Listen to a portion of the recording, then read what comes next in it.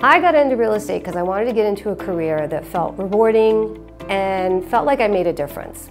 I had been in the corporate world for many, many years, and I always kind of felt like a small piece of the puzzle and a puzzle that was already put together, and it just felt unfulfilled. And I wanted to really explore what my options were, look at things that not only would impact me, but impact the people and the lives of the people around me.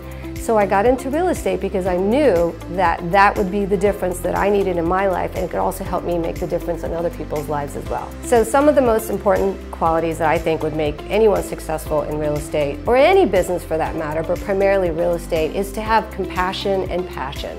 You also need drive, you need initiative, you need focus, you need discipline. And I think with a combination of all those things, it would help me to become a successful real estate agent. And I have those qualities, and I'm proud of that. And I know that those qualities will resonate over onto my clients because of my drive and because of my compassion and my passion. And I know that they can feel that. So it helps me succeed, therefore I can help them succeed. The most important thing with any relationship, I believe, is keeping your word. It's staying committed to what you're saying you're going to do.